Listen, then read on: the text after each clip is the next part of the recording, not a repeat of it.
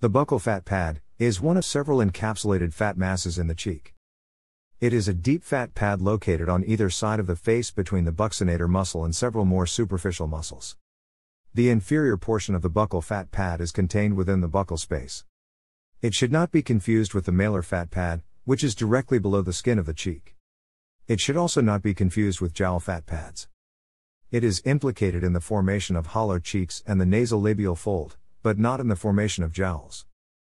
The buccal fat pad is composed of several parts, although exactly how many parts seems to be a point of disagreement and no single consistent nomenclature of these parts has been observed. It was described as being divided into 3 lobes, the anterior, intermediate, and posterior, according to the structure of the lobar envelopes, the formation of ligaments, and the source of the nutritional vessels. Also, there are 4 extensions from the body of the buccal fat pad: the sublevator, the melalabial, the buccal, and the pterygoid. The nomenclature of these extensions derives from their location and proximal muscles. The anterior lobe of the buccal fat surrounds the parotid duct, which conveys saliva from the parotid gland to the mouth. It is a triangular mass with 1 vertex at the buccinators, 1 at the levator labii superioris a liquinasi, and 1 at the orbicularis oris. The intermediate lobe lies between the anterior and posterior lobes over the maxilla.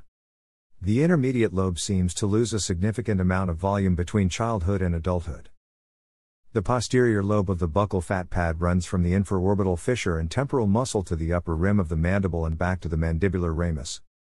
The buccal fat pads are clearly visible on the cheeks of children of different age, complexion, and constitution.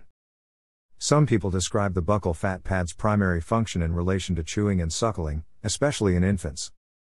This theory derives some support from the loss of volume to the intermediate lobe, which would be most directly involved in chewing and sucking, from infancy to adulthood. Another proposed function is gliding pads that facilitate the action of the muscles of mastication. The buccal fat pad may also function as a cushion to protect sensitive facial muscles from injury due to muscle action or exterior force. The buccal fat pad is commonly used in facial recontouring. Several authors discuss the importance of the buccal fat pad in attaining good results from a facelift. Buccal flaps are used in reconstruction of the periorbital area after injury.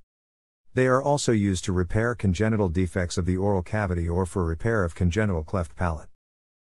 Removal of the buccal fat pad is also sometimes used to reduce cheek prominence, although this procedure may carry with it a significant risk of damage to the buccal branch of the facial nerve and the parotid ducts.